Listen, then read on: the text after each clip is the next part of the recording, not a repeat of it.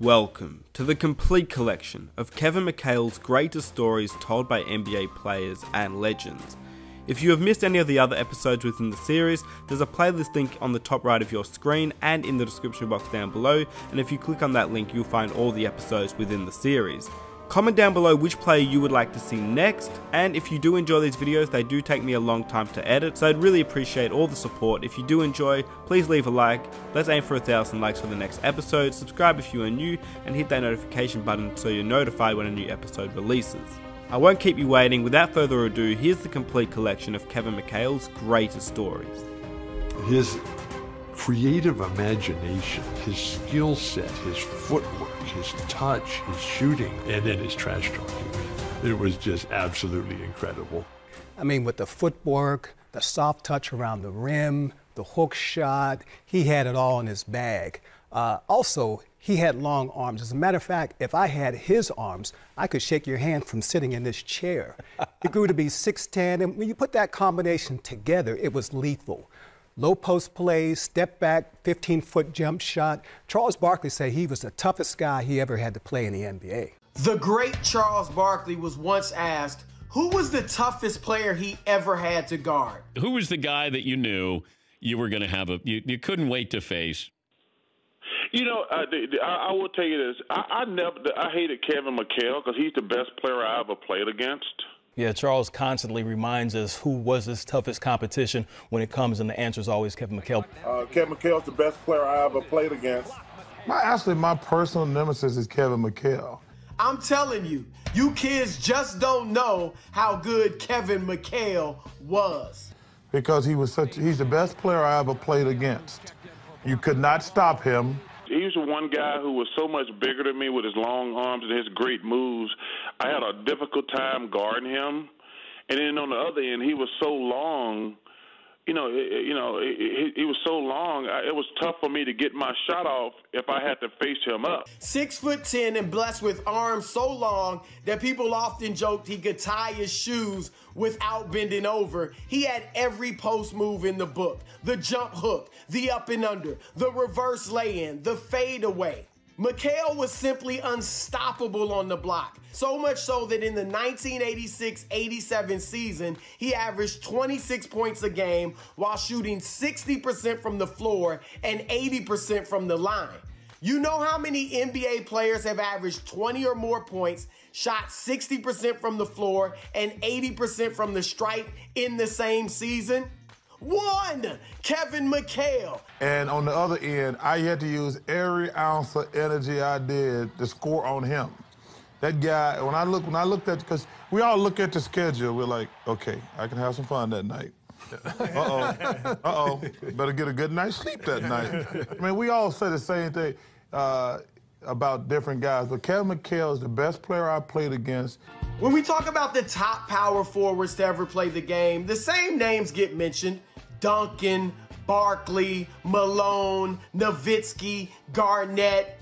But there's one name that's too often left off the list. The name of a guy who routinely gave some of the greatest to ever lace him up, the business. I have no idea why, because he wasn't very athletic, but for some reason, he knew all the little tricks, and he drove me crazy when I played against him. He kicked my butt more probably than any player that I played against. Well, you probably wanted Bird to guard you, didn't you? Oh, Larry Bird didn't want any of this. Come on, brother. Hey, he's Larry Legend, but not on the defensive end. You probably didn't want any piece of that with his offense, though. He was great. But like I say, in my day, I mean, it was a challenge to play against him. I mean, nobody's going to stop a great player. Yeah. But listen, I'd rather play against him than Kevin McHale. Because Kevin was just so much bigger than me with those long arms. And Kevin, to this day, other than Tim Duncan, had the best low post moves of any power forward to ever play the game. Because he was unstoppable offensively, and he gave me nightmares on defense. As I was growing up, when we was playing against the Celtics would come in and, they knew they was going to beat us no matter how we start the game. In Chicago, the Celts against the Bulls. Kevin McHale, look at this great pass to Robert Parrish. McHale himself had 31 points on the night. He said he was so sure that they were going to beat the Bulls, he said he didn't even bring a change of clothes. They just knew we were going to fold and they were going to come back and beat us. You know, Kevin McHale would talk more trash than anybody's ever seen, and Bird as well. But they knew they were going to win. As we go to break, a little trash talking. What did you used to tell people in Game 7 or in closeout games when they were in I don't Boston? even want to hear it. I used to tell them all the time. I said, look, now, when we get done tonight, just shut off the lights. Because you know what? This game's over. I said, when the closeout game, I used to always tell Johnny Lucas, I said, John, you know where the lights are in this place? First time, he said, what for? I said, because, we're getting ready to shut the lights off on this place. So you tell them before the game. I got one of those, right? Closeout game. I'm going up. It's about maybe 5 seconds to go in the game. I go up to shoot. McHale goes, all right, that is your last shot of the season. I hope you make it. Some of the greatest feat ever in NBA history, when you're talking about signature moves, Kevin McHale and the Dream Shake, Hakeem Olajuwon. I think they're the two best. They're two, and I played many years against both of those guys. And Kevin McHale, it got to the point where they were calling him a man of 1,000 moves. Could not guard him one-on-one on the box because he had such great footwork, and he did a great job of feeling the contact. And once he felt you, you were done. If the double team didn't come right away, forget about it. He had too much stuff on the box. But that's what I love about the league is that no matter what level you're on, when you get to this league, first of all, you're going to be happy that the NBA players are fans of you and they encourage you. The players are, and they want you to get better. But you also have to learn. Everything you know, throw that out the window and get better because guys have different moves that can come. I tell you, Kevin got this bad reputation as being the black hole and, never passing the ball out. I mean, do you think maybe you guys were a little unfair to him? I mean, maybe you guys were never open. Well, Kevin's philosophy was, why should he pass the ball out when he's shooting 60, 65%? Also, they talk about Kevin's intelligence on the court. One thing I like about Kevin, he's a very smart player. He never set a pick. The reason why he didn't set a pick, because the guy that came off him had to pass it inside. So Kevin knew he was going to get a shot. The one thing about Kevin, I'm sure you guys will attest to this, I have never seen him at all fail when the game was on the line in the clutch. This guy was cool as a cucumber, a stone of granite. Wouldn't you say, Larry? I mean, he never failed. No question about it. Kevin was so calm. You always hear Kevin talking about after the game, he forgets about that game. He goes with his family, which he does. And, that game's history. Let's get on the next game. But in Game 2 in 1984, we lost the first game. Gerald steals the ball. There's about 20 seconds to go in the game, and Kevin's at the free throw line. We're down by 2, and he's so calm. And I just couldn't believe what happened after that. Let's go to it. Let's go to the videotape. I think there's 20 seconds left. Well, there's 30-some, but Kevin gets fouled and has to go to the free throw line, and he's got 2 shots. We're down by 2, and everybody's thinking, well, at least he'll make one and something will happen. But, the players always stand together and say he's going to hit both of them. So here he is. He's getting ready to go line. You can tell right now that he's a little shook up about it because he's looking at somebody else to see if the referee's going to put them on the line. So he walks over to their bench, gets his towel. He looks real calm at this point. He walks to the free throw line, and he's talking. He's having a good time. He knows we're down by 2 points, and this is probably the biggest game of all of our lives. Cedric comes in. He looks happy. See, right now, he's 7 for 8 from the line. He must have got fouled on the one he missed.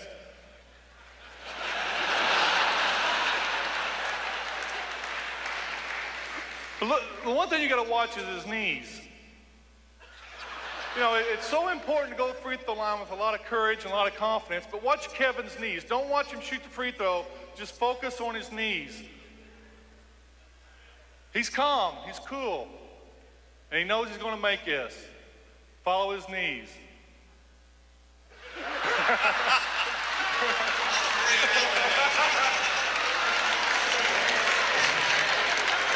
That one felt long from the minute it went. Oh, no. That was bad. Those guys love that, man. I tell you what, Casey, here's my buddy Casey. We're playing the next year, and all of a sudden we're having a film session. Casey goes, I got to show you guys something. He played that about 30 times. I said, come on, man, Casey, you're killing me. Gerald, I was talking with Gerald earlier. He mentioned that he wanted me to say thanks for making him famous. If you hadn't missed those 2 free throws in '84, that still wouldn't have mattered.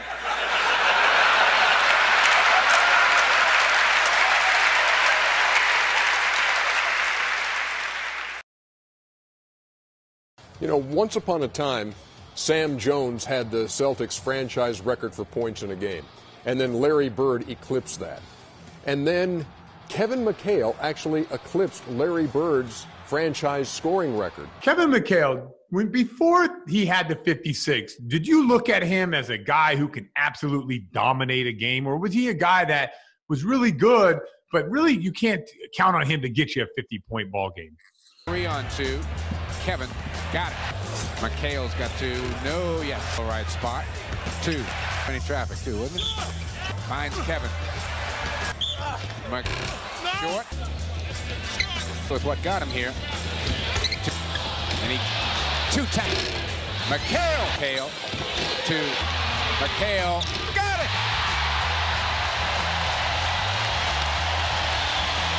54 for McHale. And Kevin McHale's coming out. Towards the end of the game, Larry came up to me and said, I said, I'm going to come out. It was 1.5 or 2 minutes ago in the game. Larry said, were you crazy? I said, I've had enough, man. We're ahead. And he goes, if I get that hot, I'm not stopping. Well, 9 days later, he got that hot. I said, you stopping? He said, no, I'm not stopping.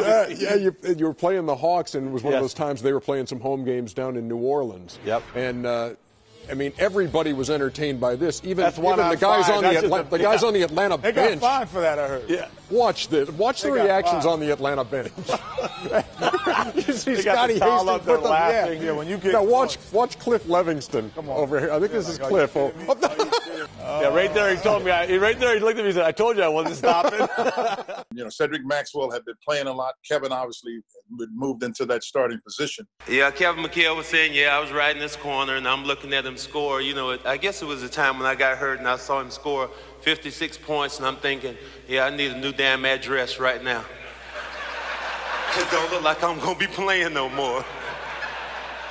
Kevin, with his length, with his footwork, supreme confidence in his ability not only to knock down the 14, 15-footer, one dribble to a spot, one dribble to the rim, up and under. He had all of that game. And Larry had great confidence in him. I mean, Larry would specifically, when we ran the offense, if you threw it to Larry and it was, Larry come off a pin down on Kevin, he wouldn't come off looking to shoot. Brian, that's an indication that if you got a guy that's in position to score, you throw him the ball. And that's what Larry did with him. So we knew he was capable of scoring. I didn't see the 56 points coming. I will not tell that to you. Playing, when you've got a guy that you got your number one player has confidence in, then you got a guy that could play. Kevin McHale is a Hall of Fame player. Compare him to a guy nowadays. It feels like his style of play is like a lost art form now. It is. No, I don't think there's any doubt about it. First of all, you don't see post up. You and I see you all the time. Matter of fact, last time we were talking about it, we saw each other. It was the last game, respectively, that both teams played. But no, you don't see Kevin's game anymore because guys they don't post up to try to get to position. He just kind of, with that length, just faced you, walked you down, and then he could get it off the block a couple dribbles and still be able to get himself in position to get a shot that you've had a hard time challenging. You don't see anybody in a game like that today. Two guys who were great in the low post, and obviously one was a mentor to the other, McHale being to Garnett. Right. How prevalent will the low post game be in the next 5 years? We see all the stretch fours, and we talk about it all the time, but here are two guys. The skill was magnificent over the power. So what do you two guys think that's going to happen in the next 5 years? We kind of talked about the evolution of the post, and it coming from, Wilt and, Elvin Hayes and that's, just when you think about the post, it being a big man, before you had Wilt, Shaq, strong guys being grit, then you see another style of post, the Kevin McHale's, the Jack Sigmas, the Charles Barkley's, using pump fakes from not just verticals, but at angles, using the backboard, up and unders and stuff like that to where you get to, my class, and we was more face-up shooters, being able to put the ball on the floor, took a finesse kind of approach to it. And it kind of really birthed you know, myself, Chris Bosh, even Dirk Nowitzki, guys Tim Duncan you can throw in there that kind of shaped us to what we are. KG in his prime versus McHale in his prime. Would win. I'm going to give it to Mac. Mac's shoulders. Mac is unguardable. Mac had to be double team, triple team. You know, he taught me. It's only right. That's a great question, though, I'm going to pay homage. That's not a great question. They're both great, but Kevin McHale's the best player out of the Nice feet work, Kevin. Nice feet work, because you the best player you played against don't mean it's not the best player. Kevin Garnett's not the look at this fool. Look at the best player somebody else played. Come on, man. This guy's the best player I played against. I'm not saying that it doesn't mean that Kevin Garnett didn't have all of this. All of this too. Oh, goodness. Hard to guard that. Give me that. Give me that. What you doing, Sam? There you go. Hold on. Take that, we're on. Dream shake, bro. What's he doing guarding you? Watch out, Irv. Stay out this business. Big Irv got this some of business, that. man. Stay out this business. It's not as clear cut as you think. Ain't no man, listen, I ain't worried about no man who wears skinny jeans. It always goes back to that. Hey, Chuck. Hey, Happy New Year, KG. One leg at a time, Chuck. One leg at a time. And this storied history of tremendous rivalry in professional basketball takes on a new chapter. The Philadelphia 76ers versus the Boston Celtics. He was a tremendous opponent to have, too, with those big square shoulders and, you know, as awkward as he might have seemed sometimes on the court, he always knew where he was going and he knew what he was doing. And he was probably the most feared guy in Boston by the 76ers. Another Boston-Philadelphia classic. I was excited every time we played against you guys, and I loved the challenge of guarding you, but I liked guarding. You get out there, you have this wingspan. I said, I might as well just take a jump shot. He's all the way down here.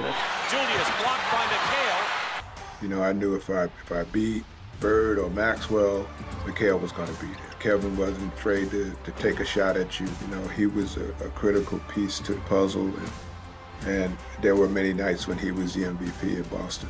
Each and every time I walked in the Boston Garden, I knew I had to be at my best.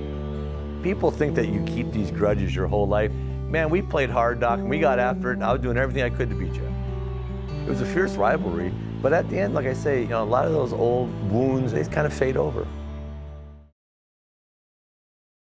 So one night we're playing against the Celtics, and McHale really has it going. And he's torching, you know, our power forwards, you know. Kent Benson. Now, you played with Kent Benson. He was a former #1 pick. He's on the Pistons, and McHale is working him. And finally, you know, he started saying he's got these guys in the torture chamber. I know when I talk to my friends that get worked by my current teammates, I lay into them. Were you laying into Kent Benson a little bit? I didn't lay into Kent because I knew it was more than Kent could handle, quite frankly. You have to kind of know your personality. Kent played on our championship team and when I was out of college, but he also Larry had come to visit Indiana University, decided to go to Indiana State, and frankly, I'm not sure Kent gave the respect to Larry that Larry deserved when Larry came. Larry always intended to play really well against Kent Benson, and now Kevin's got it. Kevin knows about Larry's intent, and if you know Kevin's personality, like all of us, we all want to be liked, loved, whatever that's about. He wants to make sure he maintains Larry's respect. So Larry is feeding him the ball so he can give it to Kent Benson. Kent was overmatched. There's just not any question about it. Kevin McHale taught me more about basketball, I would say, than any big man coach. The way he would move his body, lean, you ever see, it looks like his body is halfway leaned over and halfway down, but his head is up here. It's just a weird look.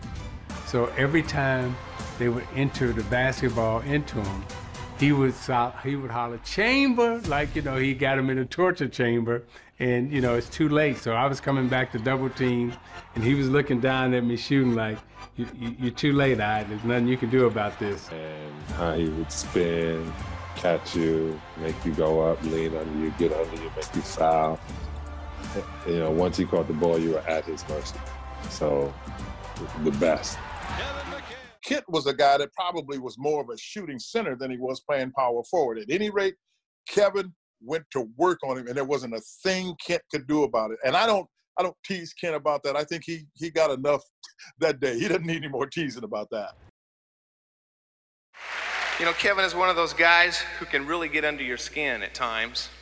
But when practice sessions were completed, some of the most competitive competition began. Double dribble! No! Done! No! I double dribble! Double dribble! He did too! I didn't. That's all I'm telling you. I did try it. I didn't do it. It's easy to play when you like this. No, it was. That's a hell of a move. I didn't do it. Because when I went to get it with this hand came out. Oh, get out of here. You double dribbled the ball. No, I didn't. Quick try. I'll let you do something. I'm good.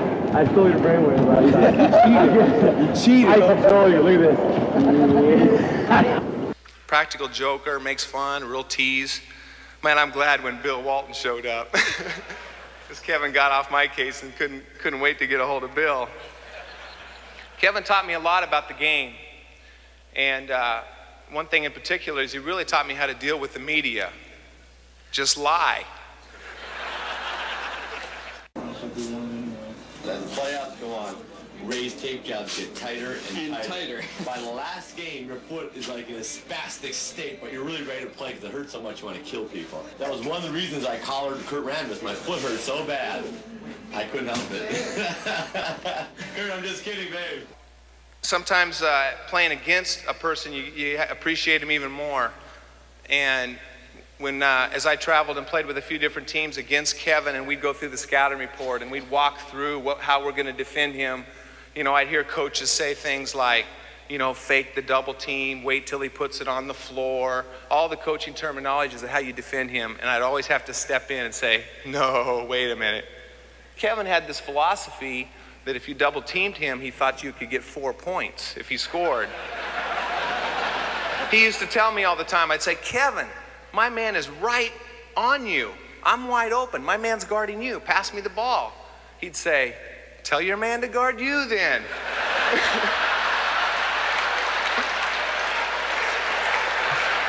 And I'd go up to him, I'd say, Kevin, mine and DJ's man are both on you.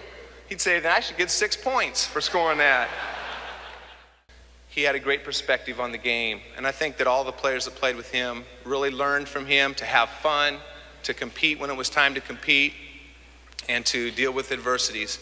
And I appreciate that, and I appreciate Kevin's friendship and the chance to play with him. It'll be, you know, I get picked on all these teams I play with. Now, Dan Marley just came up with a new statistic that he's keeping track of, and it's called SPDs, and it's stories per day.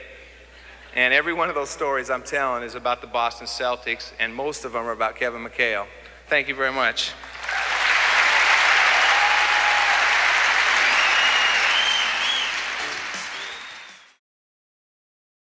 I was so lucky to have teammates that I really enjoyed. Bill Walton made that '86 season for me. For a lot of us, you know, Bill Walton was like a guy that we looked at UCLA, the 21 for 22, the Memphis game, just some of the stuff he had done in UCLA and the Bruins, and you know, coming in the '77 series in Portland when, you know, the Trailblazers beat the 76ers, and just some of the stuff he had done, you're like, wow, man, this guy is like a special player. How much does he have left? You know, with Bill's history, we had no clue. We got off to a pretty good start in training camp. He was pretty healthy, and we was trying to ride the wave. As special as it was, because being around Bill like that, and actually I hate to even admit this, I had a picture of Bill on my wall. He was my idol growing up, and I hate to even admit that, but he was. So playing with my idol was just fantastic. The greatest moment of my life on the basketball court took place at Hellenic College in 1986. Forget the championships, forget the parades.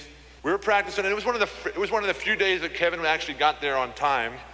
Maybe KC finally got the point of telling Kevin practice started at 9:30 instead of 10:30. And Kevin and I used to love to play one-on-one before practice. KC at 10:30 blew the whistle, and we were really going at it at the other end and asked us to come on down, let's get started. Well, we totally ignored him, and we're going at it pretty hot and heavy. A couple minutes later, KC really blows the whistle and says, okay, get down here right now. We're going to get started. We're serious. So we drop the ball. We're walking down, and Kevin and I are going at each other pretty good as we're walking down the court. And I'm telling him, you know, Kevin, I'm killing you out here. This is embarrassing. You probably wouldn't even be in the league if you didn't have Larry passing you the ball with all those easy layups. KC said, okay, I've had enough of this. I've listened to you guys moan and complain and whine and boast all season. let's settle this right now. We got the whole team here. Red's here. Red was over there smoking a cigar. But that day, Kevin and I, we decided to have DJ be the ref. Bill's talking trash again. You know, Bill's telling me that. Oh, and by the way, that game of one-on-one we had, DJ was the worst referee you've ever seen in your life. He was killing me. I shot for outs. I made it. And I went on and proceeded to kick Kevin McHale's ass all over the court and beat him that day. Everything I did, he called traveling. I mean, DJ was killing me that day, and Bill did win the game of one-on-one, but it was under protest to this day. After I hit the game winner in Kevin's face that day and DJ waved it off, called off the jam and said, that's it, Bill's the winner, I took the ball out of the net and tossed it to Casey. I said, Casey, practice is over, we're heading to the bar, it's on me. Casey said, right on, let's go. That's enough. Glenn Ordway talked about my induction into the Hall of Fame.